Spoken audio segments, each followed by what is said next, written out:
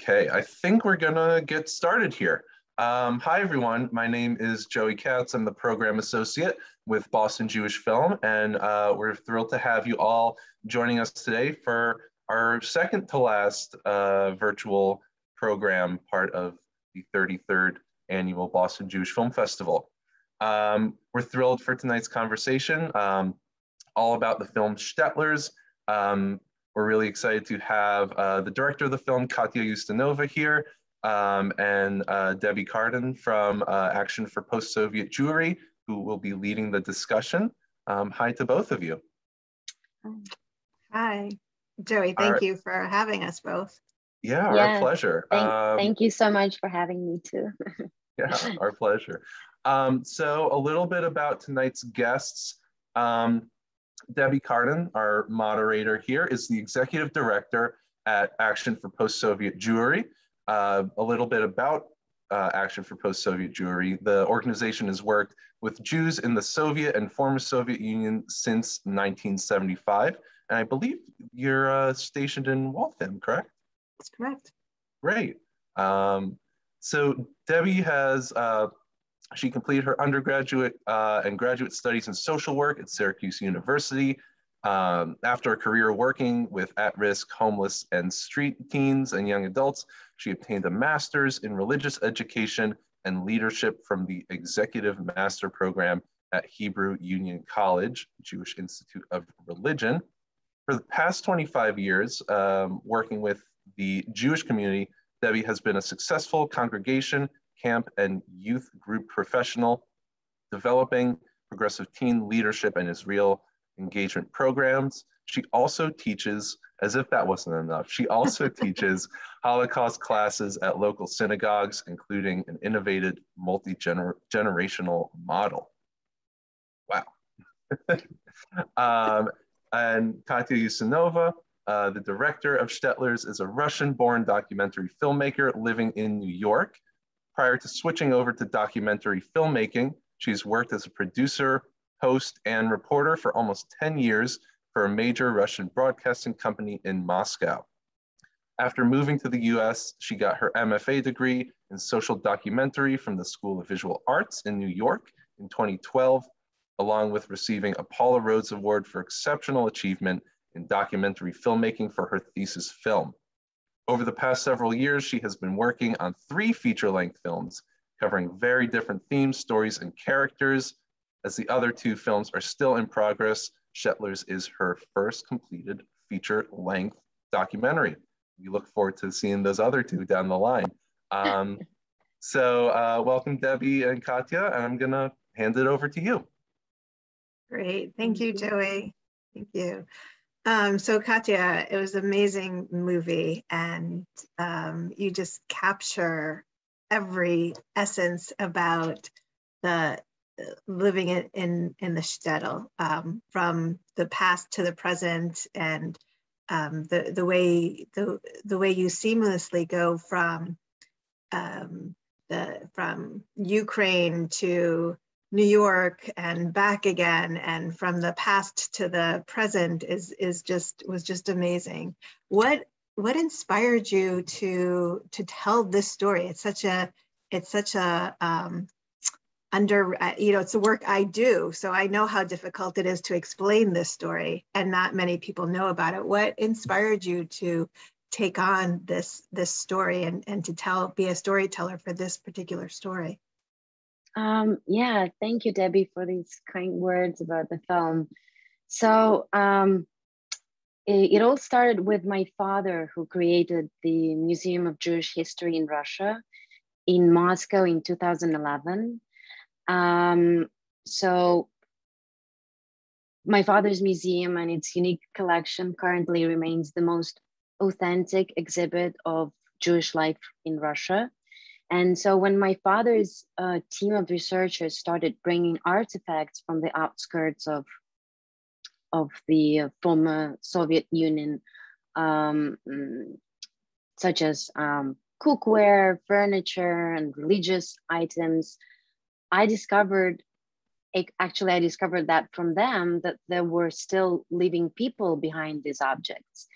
And And back then I graduated from School of Visual Arts and was looking for a new theme for my next film, apart from my thesis film. So I decided to meet these people, and it didn't came in the beginning, and it didn't came at once. So, but gradually and slowly, I decided to tell the unknown story of the Jewish settlements behind the Iron Curtain. So that's how it all started, and the first contacts of the characters were given by these researchers. So, but by the time I started filming, the shtetls were almost emptied of the Jewish populations. So those who didn't die of old age already immigrated to the West in the mid 90s or in the end 90s. So I made lots of trips all over Ukraine and Moldova, looking for the characters, for the lost bearers of the Yiddish culture, and was fortunate to find some fascinating characters and these first characters were non-Jewish. So and when I started, except for the rabbi, he was actually one of the first people I met in Chernovitz. So but interviewing these sort of like lonely locals, I kept hearing about the former Jewish neighbors, and that's how I decided that my search had to be expanded to Israel and the US. So, and that's how I went to find my US-based and Israel-based characters. It was a kind of slow process. It's really amazing how, because that is part of the story, really, the immigration to Israel and to the US, and how that is still how people still connect back to their home, to their roots, and you capture that beautifully. One of the, I do want to get to the rabbi, because that's sort of a fascinating little story within a story there, I think. Yeah. But before we get to the rabbi, I had a couple of questions about the movie. One is, there's a lot of scenes where the landscape in the movie is just gorgeous. It's just beautiful, and you use the landscape brilliantly. But I also noticed you go to a lot of birds. There's a lot of scenes where there's flocks of birds or just a bird, and I was curious about that. Did that have any special meaning? Was there any symbolism there? I think they sort of play as a metaphor of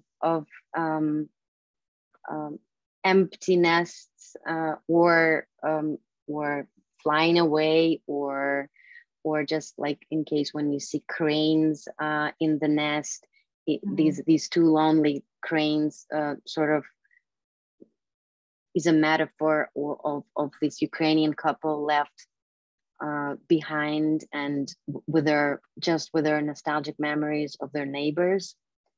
But besides that, I'm also a bird nerd. And we have doves on our terrace here, and we feed them from hand. So oh wow. Yeah. Wow, it was give them names as well, and and we have one that we actually raised, and he sort of keeps coming back to us every morning. So oh, that's amazing, especially in New York. That's amazing. Yeah, absolutely. Yeah.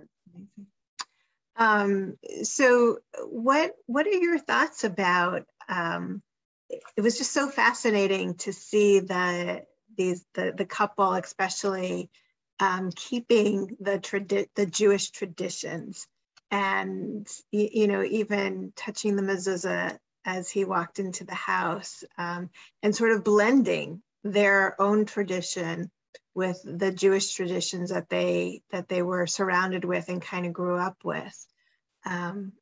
What are your thoughts about, you know, part of our work at Action is working in some of the smaller shtetl communities that there are still some Jews in, and trying to keep Jewish community and trying to keep that a placeholder for that history. And what are your thoughts about sort of these beautiful, eccentric, sort of elderly non-Jews taking on this responsibility of honoring this history and keeping this history alive? That was actually quite amazing to see. Yeah, I don't want to upset everybody, but Volodya, the hat maker, has passed away, and actually I have only 3 living characters at the moment out of 9. Wow. So I managed and was fortunate to get really the last glimpse of this world. So I mean, even Volodya, like they're all gone, and it's vanishing. So and it's very hard to preserve Jewish history in these remote places. So it's not much preserved by those who left, obviously, because they went away and started assimilating in the countries where they went to. I don't know. I met some people while filming who would occasionally come back, you know, on rare occasions, and they would give money to support the Jewish cemetery or their family burials. But there is not much, you know, pilgrimage going on in these places, apart from Jewish Orthodox pilgrimage. But that's another story. That's something happening in Uman. Probably you've heard of that. That's another thing. And the film doesn't cover it.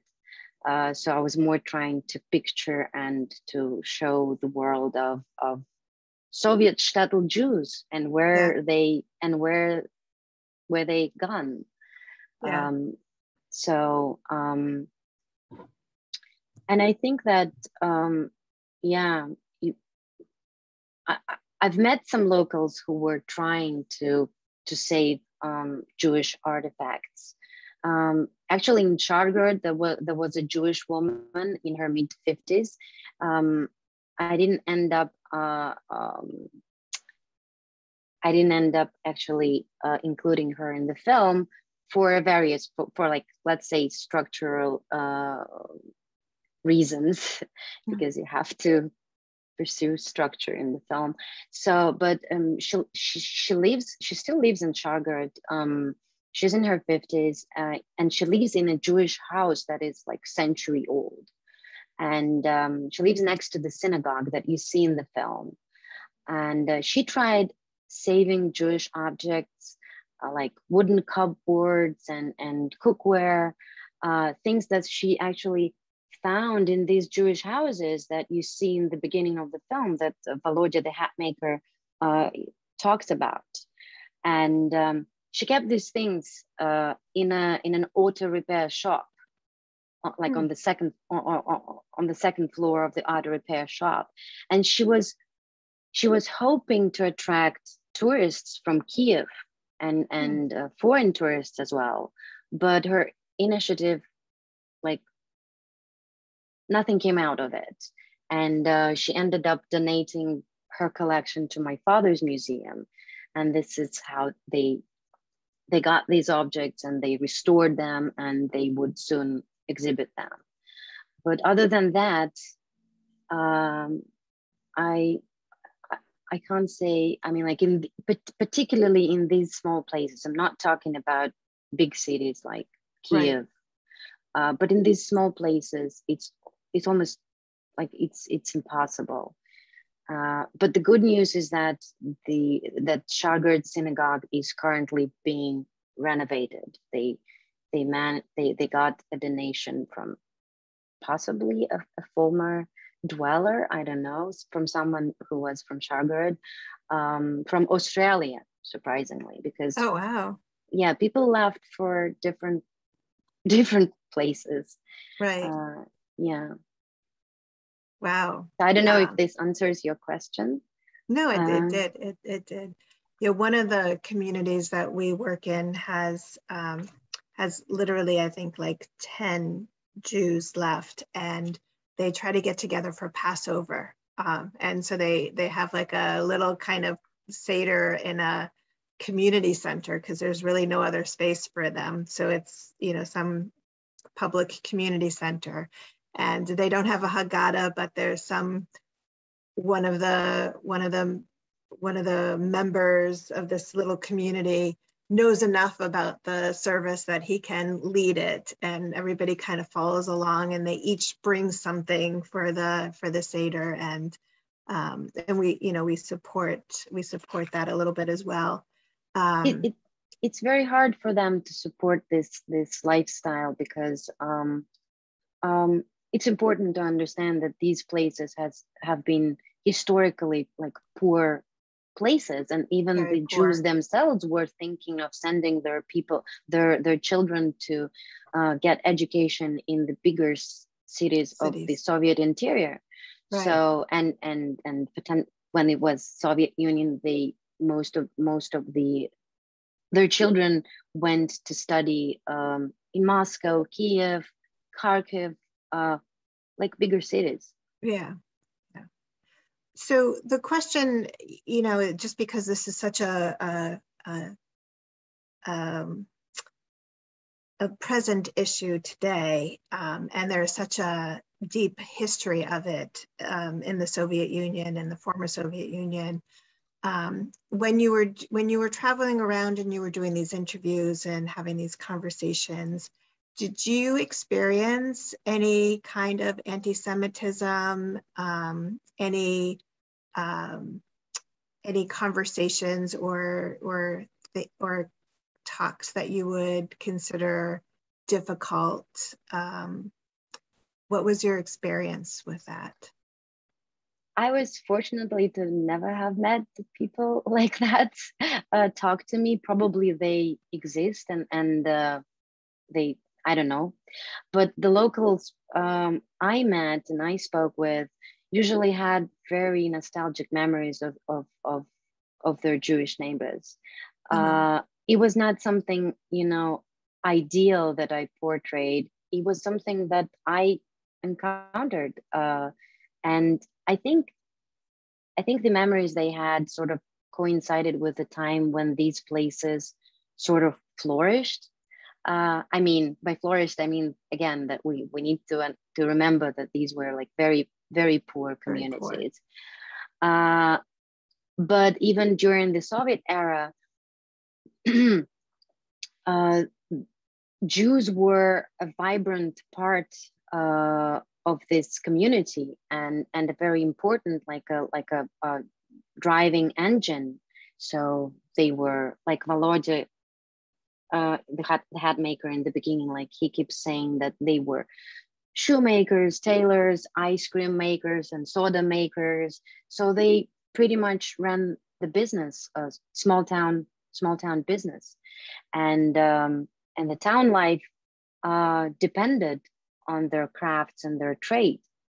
So really, the random locals that you see in the film, like the lady who is laying in the grass with her goat in the field, she felt really sorry that Jews left. And actually, it was not. I just caught her. We were actually flying a drone over her goat, and she was disturbed her goat, and she was bothered by that.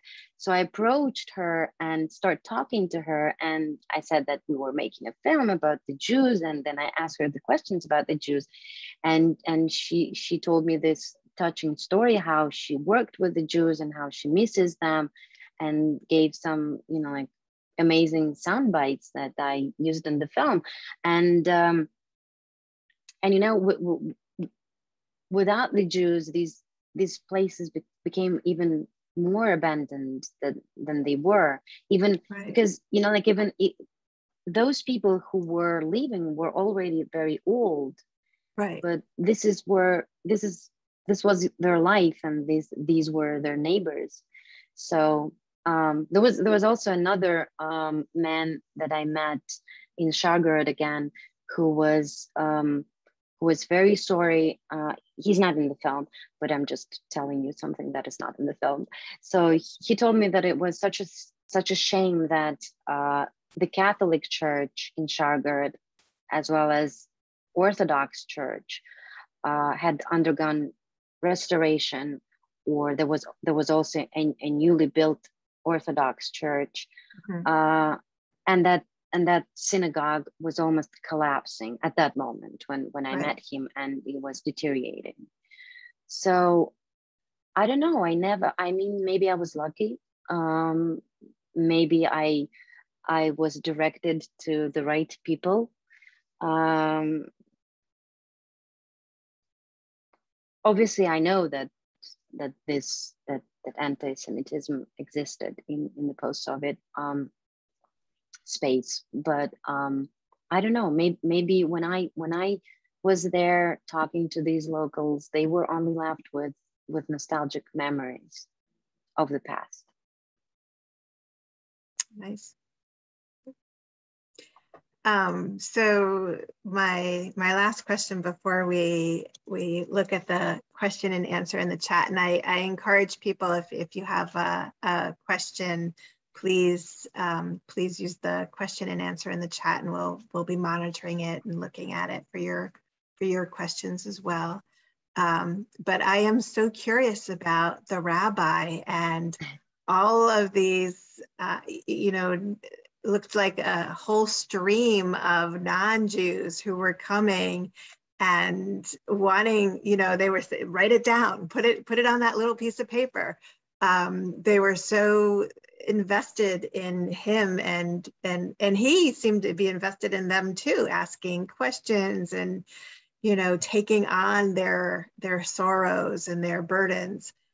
So I'm so curious about that relationship and how that came to be, and what this backstory is for that. Yeah, that's a great question. Thank you. Yeah, actually, it's a pretty crazy and pretty weird scene, and one of the weirdest scenes that I got to film so far in my life. Because it was obviously much longer, and we filmed it for probably several days, and yeah, this Rabbi Noeth, he hadn't enough of Jewish congregation at his synagogue, because actually in Chernovitz there were 2 synagogues.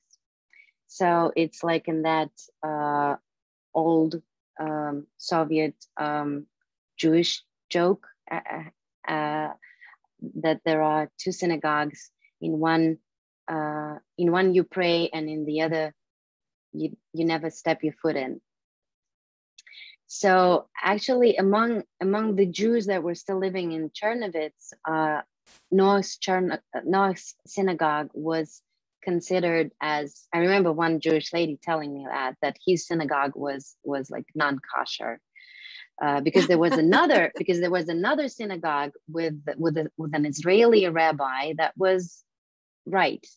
And since Noah had this kind of like non-Jewish reception, his synagogue was not right. But this Jewish lady didn't know that the tradition actually goes back to like centuries ago. So it existed for 200 years.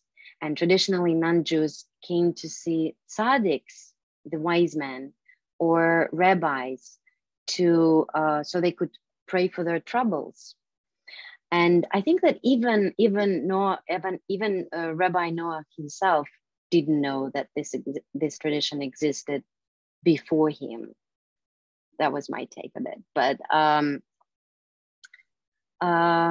yeah, and I remember reading in one of the sources that was supplied to me by my father's researchers that the non-Jews believed in some cases that Jewish God helped better. In some other sources, mentioned that non-Jews turned to rabbis to jinx their neighbors, and so there were different reasons why they were going to rabbis, but apparently, yeah, this worked for them, and it was always a paid kind of tradition. So they paid for the rabbi to pray for them. But even this tradition is now over, we could say, because Rabbi Noah also passed away. So this, if you go to Chernovitz nowadays, you cannot find this anymore. So again, I was really, and maybe when I was filming that, I didn't realize that I was literally filming something that it's going to be gone in a year or two or several years. That's really quite amazing when you think about it, that you captured history like that. Yeah, that is, and not knowing that that's what you were doing, like that, that is. It was a very long process, because I mean,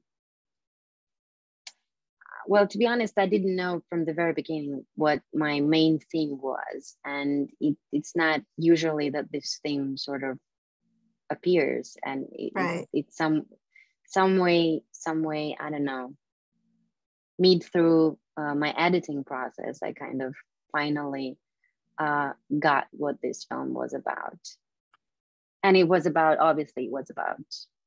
neighborship, and neighborship during different times, and how Jews and non-Jews lived together during, it was sometimes a deadly embrace, and we all know of these times, and I had to talk about these times too, because with many of my characters, this Holocaust was a watershed moment of their lives. So I would come to an interview, start talking about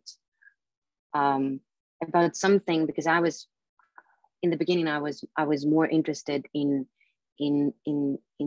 some things that were happening before the war broke, and because all of the traditions were mainly practiced before the war. After the war, they all went sort of like underground, and they all and most of the characters, especially those who stayed in these small shtetls, they would open with their Holocaust stories. They would not even listen to my questions about the pre-war time. They would start with their stories, because these were the main stories of their lives, and very sad ones, and horrifying, and stories that they really have not had a chance to talk about. It's the Ukraine Holocaust is the former Soviet Union Holocaust stories are not well known. Yeah, it's something that is not well known in the world, and here in the US as well. Right. Yeah, and this story probably needs to be told with another film, but I felt obligated to tell their stories as well. Yeah.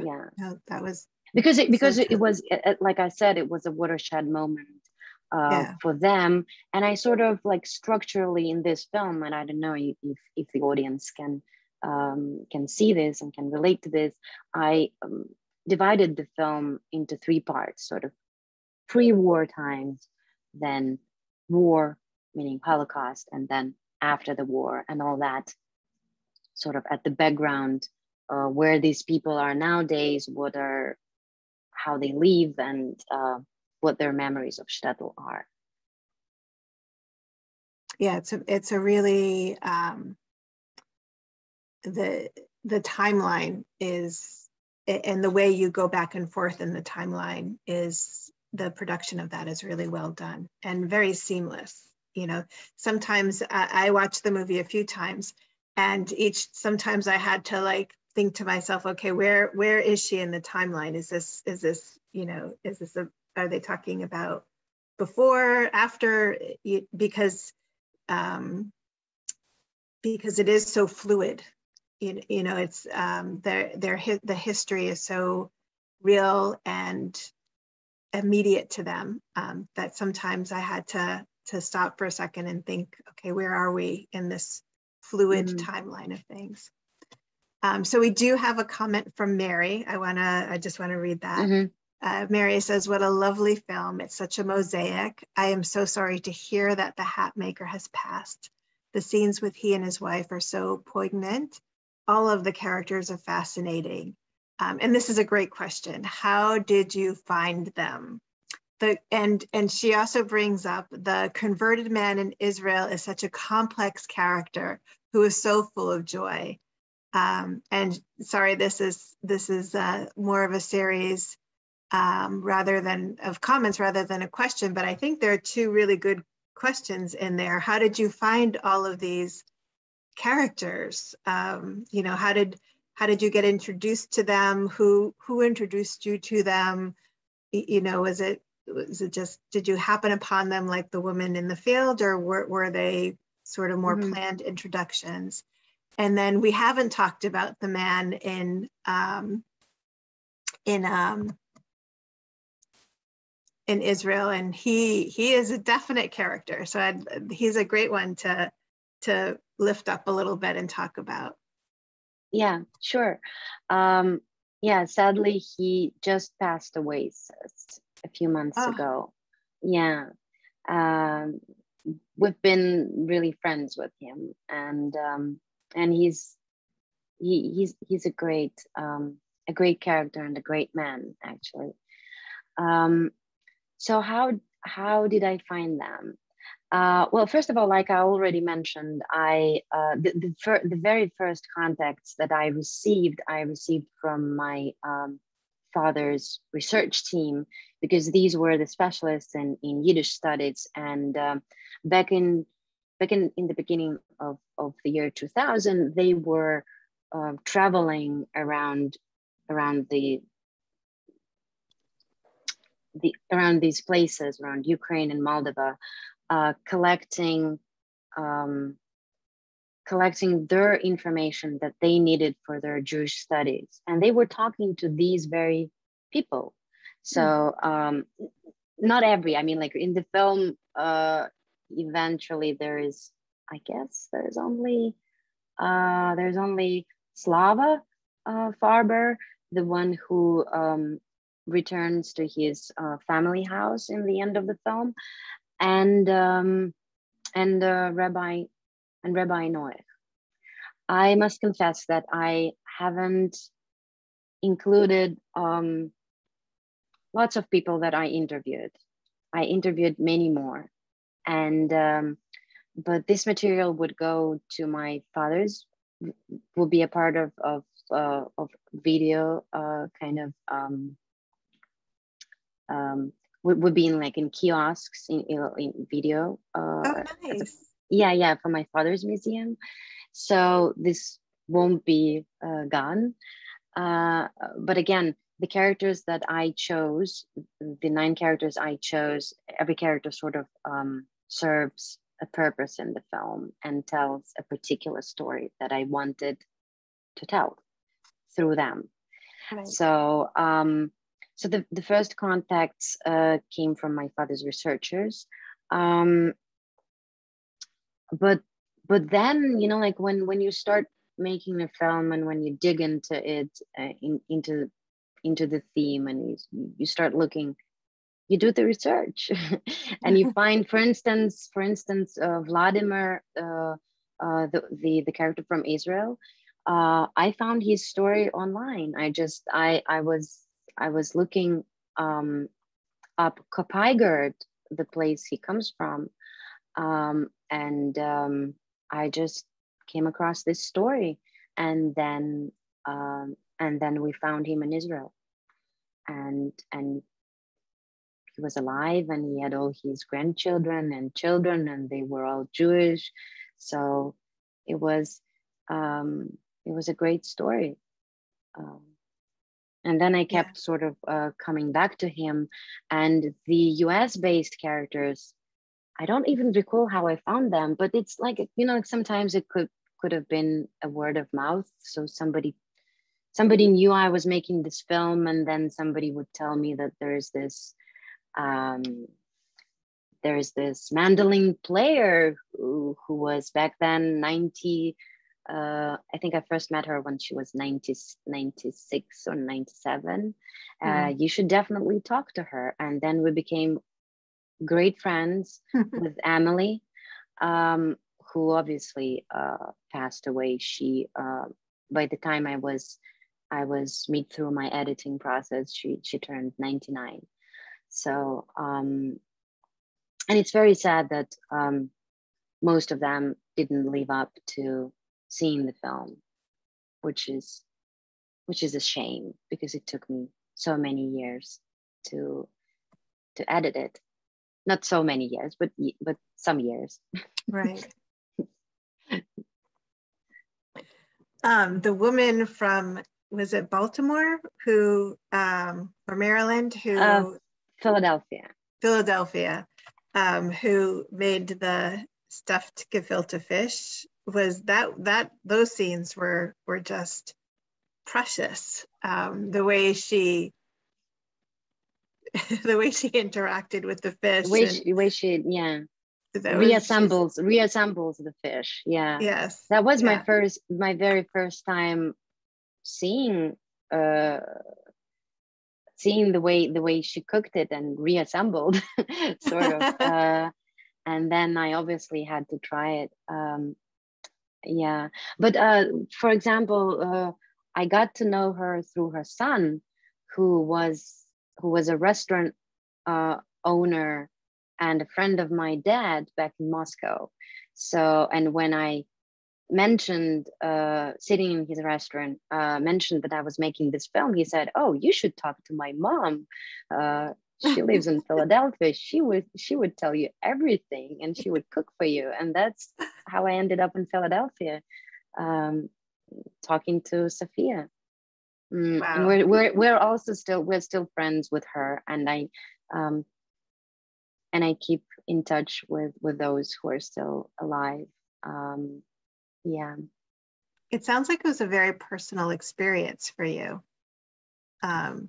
Is this typical of, I mean, I know this is your first full feature, but do you know if it's so typical to become so connected with? Oh yeah. Absolutely, yeah. Well, depending on the characters, but yeah, most of the time. And it was not my first feature, because my thesis film was my first feature, okay, which I already cut down to sort of mid-length film, but yeah, and I'm still in touch with that character as well, with my thesis film character. Wow.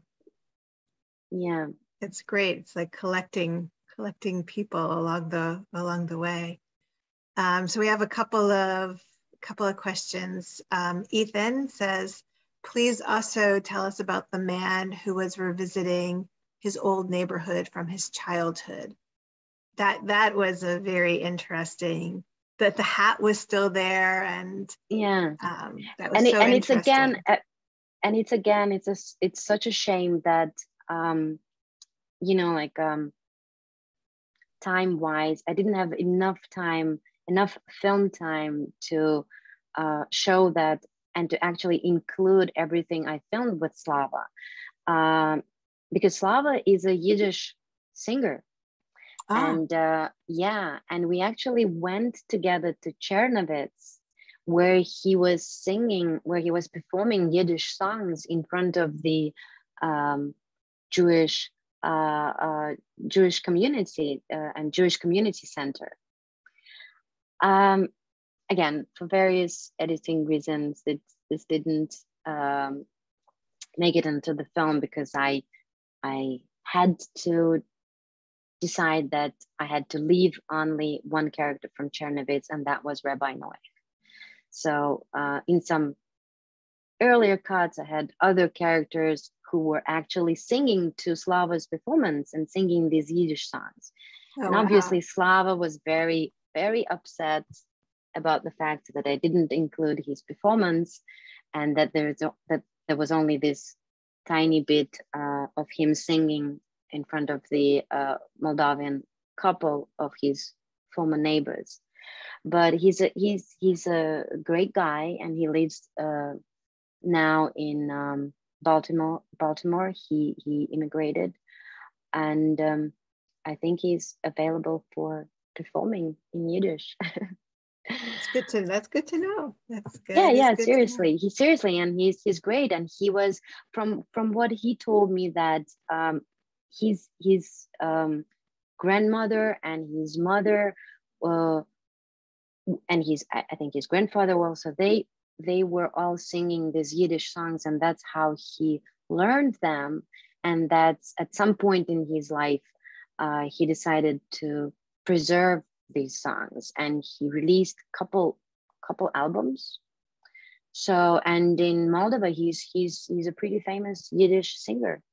Wow. Although, yeah, but now he resides here. So yeah. So, yeah. But from what I know, he performs in Jewish community centers. Very nice. Very nice. Yeah. So we have time for a couple more questions. And one more question that I have is the museum that your father has. Where exactly is that? It's in Moscow. It's in Moscow. It's in Moscow, and yeah, it was founded in 2011, so it's a pretty new initiative. Yeah.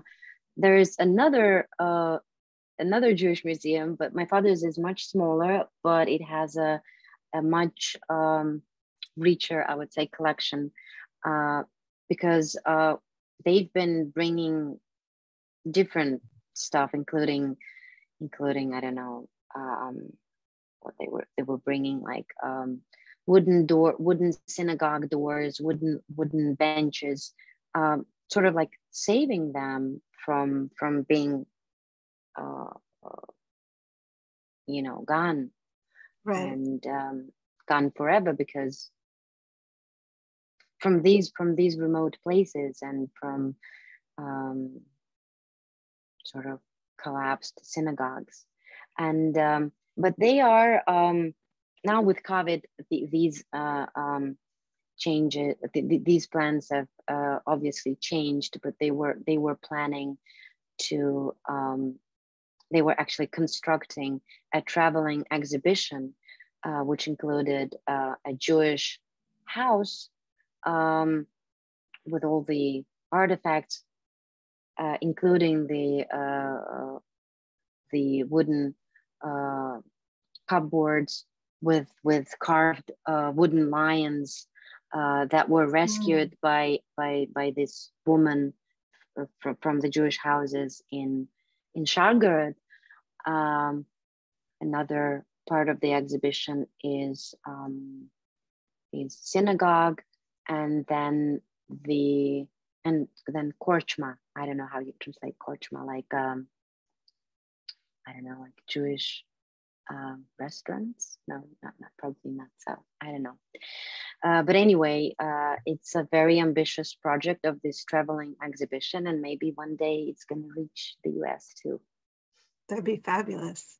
That would be amazing. So we got a couple of, so what's the name of the museum? Is it just the? It's called the Museum of Jewish History in Russia. Okay. I don't know. I could probably share, and they have a English version of the website. It's mievr.ru.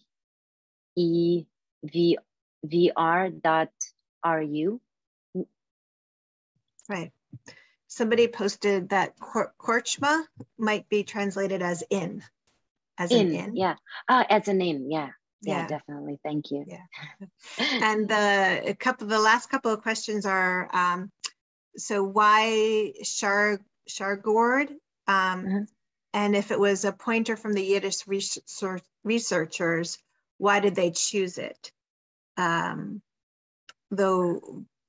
Volodya did not seem to be a Yiddish speaker. No, he was not. So what was the question again? Why I chose Shargord? Right, yeah, why that? Why? Because I don't recall honestly, because I think that in the first place, it was one of the most preserved shtetls in Ukraine. And actually, this woman that I keep coming back to, she had a plan to sort of attract foreign tourists to Shargord, because the streets, these couple streets that you see in the film, are actually the most probably preserved. It's like a shtetl. It's like you said before we started. It's like going back to a real shtetl, and these were 100-year-old houses, still, like, they were lopsided, but they were still there. They were collapsing, they were deteriorated, but they were still there. And that's how she wanted. Her plan was to attract tourists and to show them around the shtetl, and then sort of finish with her museum. But I don't know, maybe she didn't find investments, or I don't know, this didn't happen. And then the last question that we have is, have you done screenings? This is an interesting question. Have you done screenings for former SHTETLERS not included in the film? And what has their response been?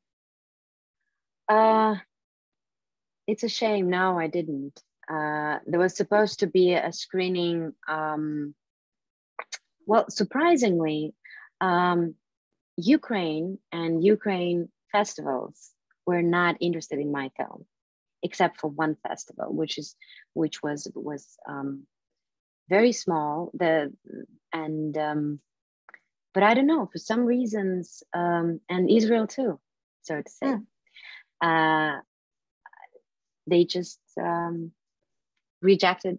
I mean, like, during the rejection process, they rejected my film, and I don't know, maybe this theme that I touch on in the film is still painful, and I mean the Holocaust, and I don't know, maybe they're not ready yet to. But this, maybe I'm just, I don't know, I really don't know. But there was supposed to be a screening. One screening where I was planning to invite non-Jewish characters. But again, Volodya the hat maker passed away, so there's only his wife left. So I don't know, even it was just for her probably, and she has no internet and nowhere to. So it was hard. I mean, like, it's a shame. No, I didn't. In short, not yet, at least. It's still time. And it's hard to travel right now, and it's hard to some of these things. It seems like in Ukraine, doing things that seem to be easy to do here can take, you know, 5 or 10 extra steps to get done there, especially in some of the smaller communities. Yeah. So I hope to do this one day. So this was amazing. I don't know if we have time for, oh, there's Joey. Good. Hi. Yeah. I'll let you wrap up. Just. No, Joey, if you have any questions, you can ask them too. Well, I was going to say there's just a comment that came in from Lisa Gossels in the chat. Just glowing comments for you, Katya, and your film. She says, "I just loved your film, Katya. It's a powerful and precious historical document and beautifully made. Bravo on your directing and cinematography. The stories you shared will always stay with me. I hope your film has a long life, including here in the US." So thank you very much for these wonderful words. I just want to add one thing, that I also have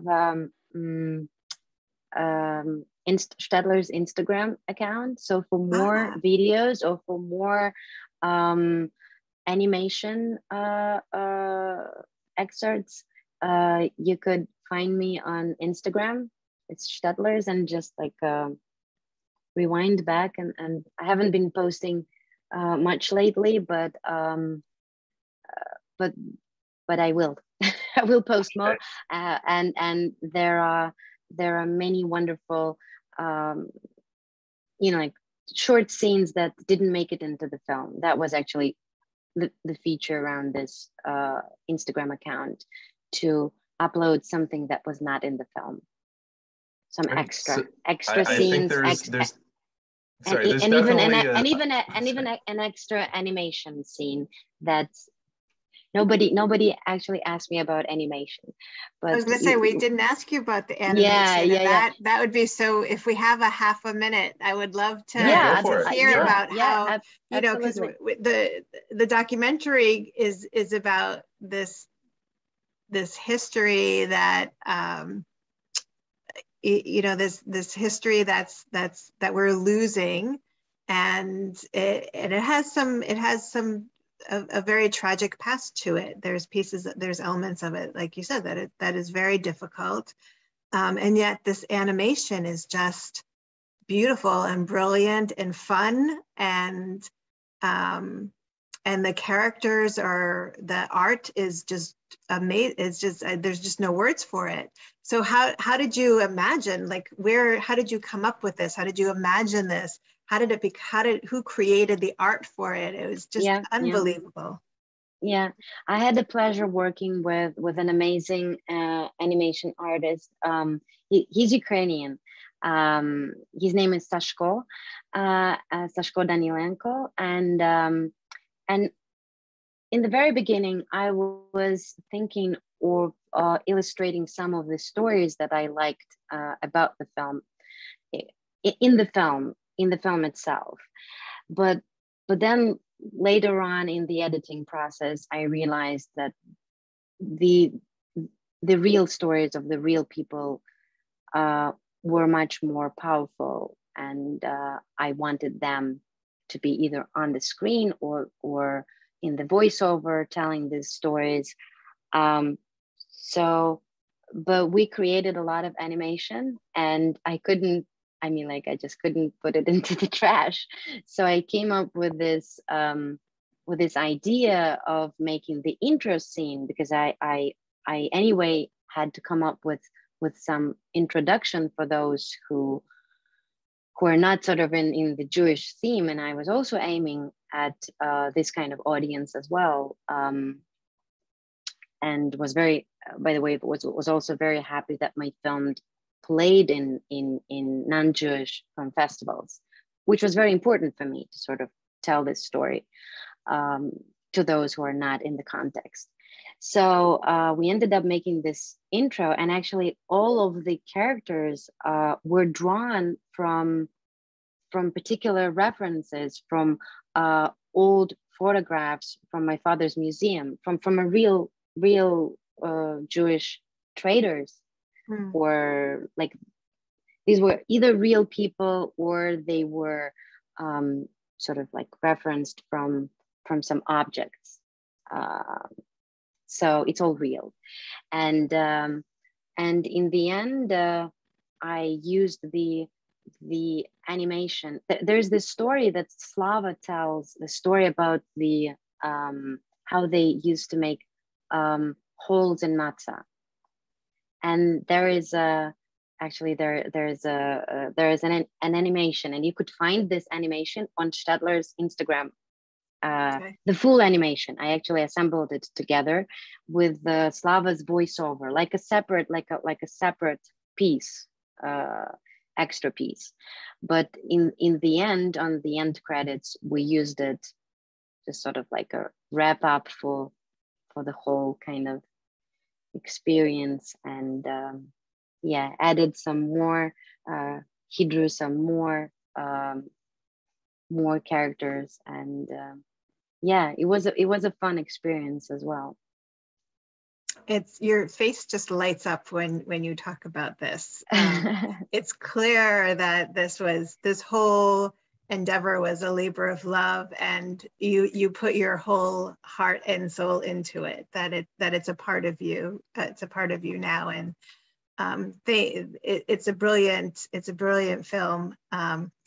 And such an important story to be told. And I was so glad to hear that you were also showing it in non-Jewish festivals, because I think that is also so, to educate the Jewish population about the story is important, but it's also just as equally important to educate non-Jews, and to have a movie that's accessible to everybody is not easy to do, and you've done it brilliantly. So thank you for sharing this, thank you very much, taking this on and making such an accessible movie about this hard topic.